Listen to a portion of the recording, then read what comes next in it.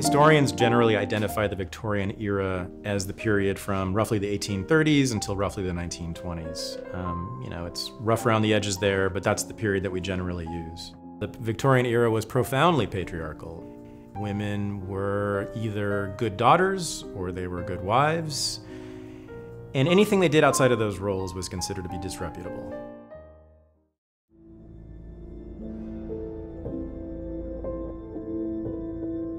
Before the advent of industrial capitalism, most women in the United States were living on farms in isolated rural communities. They lived in a home with their father or maybe with their husband, who had power in the household and often controlled their lives outside the household. It was widely believed that women had no sexual agency and no sexual desire. Only men had any sexual desire, and therefore women had to be policed. They had to be guarded from the predations of men. It was considered that women lived in a world of sort of wild animals who were men, who would do anything to seduce them. For instance, in the Victorian era, it was not okay for respectable women to walk in public alone without a male chaperone. If they were generally shamed. They were considered to be prostitutes, or they were called prostitutes. And there were a lot of social shaming, a lot of cultural norms that kept women in the home, under the thumb of the husband or the father. And then men were, often suspected of being sexual predators. And so a lot of it was shaming. It wasn't so much a legal regime that kept women in the house, but there was very powerful cultural norms that did so.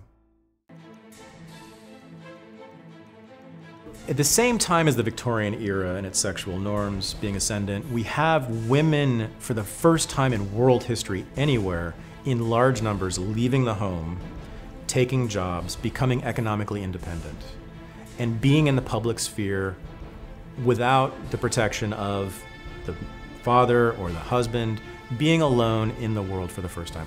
This is the result of capitalism, the rise of capitalism. So this is the end of the 19th century. This is the Industrial Revolution. This is when, for the first time, there are factories that are employing females.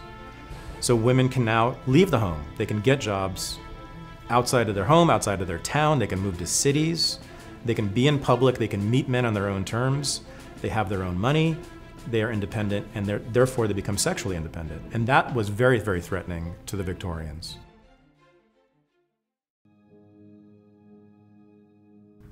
There was also, during this period, the rise of the social purity campaign. That's what it was called. It was led by feminists and Christians and cultural conservatives in the late 19th and early 20th centuries. And what they did was, in every city, every major town across the United States, they would aggressively lobby the city government to shut down the brothels.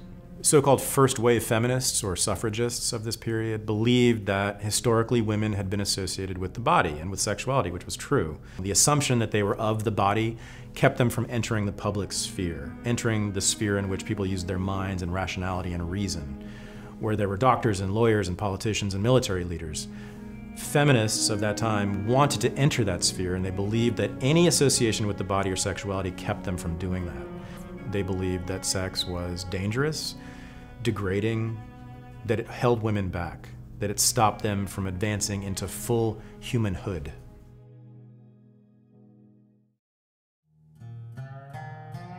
The late Victorian era, particularly in the 1910s and 1920s, you see a tremendous amount of policing of sexuality across the color line. There was great concern that black men, and in particular immigrant men, were seducing white American girls and women, often with drugs, or kidnapping them, or simply convincing them to have sex, or convincing them to become prostitutes. The Mann Act was passed in 1910 by Congress. It was largely in response to Jack Johnson, who was the black heavyweight boxing champion of the time. And he very famously had white girlfriends, and was very proud of that and not ashamed of it. And this was at the time, the height of lynching in the South, of black men who were accused of having sex with white women or raping white women. It was at the height of Jim Crow. The Mann Act made illegal the transportation of women across state lines for immoral purposes, which included, in practice, often men, black men or immigrant men, having simply white girlfriends. And Jack Johnson ended up doing prison time for violating the Mann Act, for transporting women across state lines for immoral purposes, which was actually just him driving his girlfriend across state lines. So the Mann Act wasn't very much a sort of a relic or a product of the Victorian age, which policed a particular element of sexuality, which was sexuality across the color line. In the late 19th century, with industrial capitalism, you see the rise of Coney Island and amusement parks and movies and movie palaces and jazz clubs and dance halls and dime novels that women could read about women who had these tremendous exploits, you know, roaming the world on their own independently. So women were spending much of their money on those things, which they found very liberating. And large numbers of American women were doing that during this time, and the Victorians were very concerned about this, and they wanted to police it and stop it. Capitalism very much was running against Victorianism. Capitalism was very much the enemy of the sexual norms of Victorianism. It was, in many ways, the solvent that dissolved Victorian sexual norms.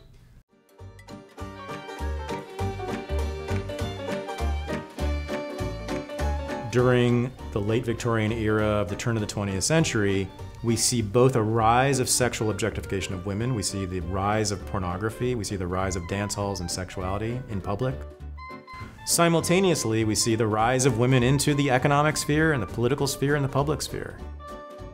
For the first time in the late Victorian era, in the late 19th century, you have women who were able to leave the home, get jobs, move to cities, be in public, outside of the control of men for the first time. For the first time in human history, large numbers of women are doing that. And this is deeply threatening to Victorianism. In fact, that's what brought down the Victorian era.